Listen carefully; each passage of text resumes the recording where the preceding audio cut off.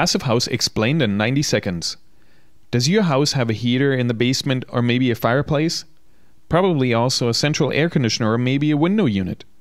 Did you ever wonder if it was necessary? In 1991, a physicist in Austria, Dr. Feist, built the first passive house. Here's what he did. 1. Proper insulation. It's just like wearing the right winter jacket, it also doesn't need a heater.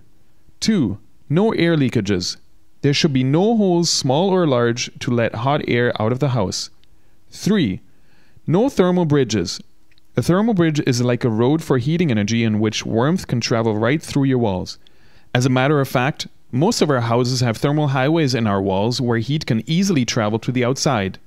Plus, the house needs proper windows most of the time with triple pane glass. It needs to be oriented properly so the sun can heat it in the winter and shade is provided in the summer. And it uses an HRV, a device that provides the inside with fresh air without letting the heat out. Add all these things up, and it turns out your house doesn't need a heater or air conditioner. So where does the heat come from? A passive house needs 90% less energy, and that can easily be supplied by your body heat, the sun, your appliances, light bulbs, and even your TV. This saves you a lot of money on your heating bill and helps preserve the environment.